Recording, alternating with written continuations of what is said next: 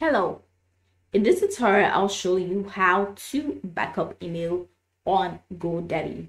So how do you backup your emails on GoDaddy? The first thing I'd like you to do is to launch your GoDaddy web account. And then the next thing is I'm going to show you how to create a GoDaddy account. From any browser of your choice, head over to the top corner where you're going to find the search bar. In the search bar, type godaddy.com. Once you do that, click enter. It's going to take you to the official website for GoDaddy. Once you get to the official website, from the official website, check the top right corner, you're going to find sign up. Click on sign up and follow through the processes to create an account. Now, you might be asked to create an account manually or automatically using Google, Facebook, or Apple. Whichever one you choose that is most convenient for you, just create your account. And once you're done creating your account, it's going to take you to the GoDaddy homepage. This is not the homepage. Now, from the homepage, head over to the top right corner, you're going to find your profile name. Click on your profile name and you're going to see an extended menu.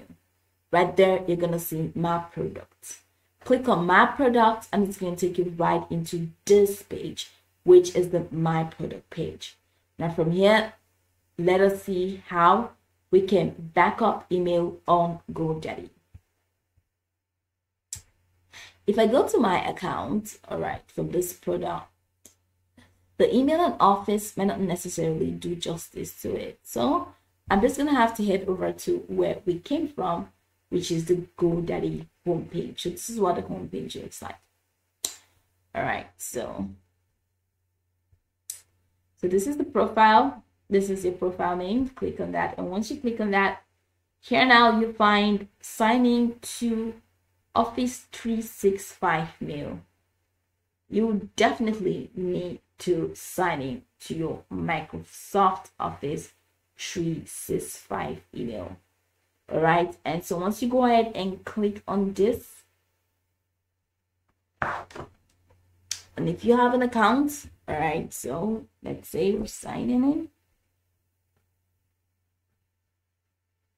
and here, okay, so I do not have a Microsoft 365 email, but if you do, just go ahead and click on that and then sign in. So once you have signed in successfully, all right, and you've entered your password and you sign in. Okay, so if it is your first time signing in, so here you go. So if it is your first time signing in, all you need to do is to select accept to allow email backup to access your Microsoft 365 account. All right, so go ahead and select accept. And once you select accept, then you will now be able to access your Microsoft 365 account. Now, let's verify this using the GoDaddy help page. So I'm just going to go all the way back. Okay.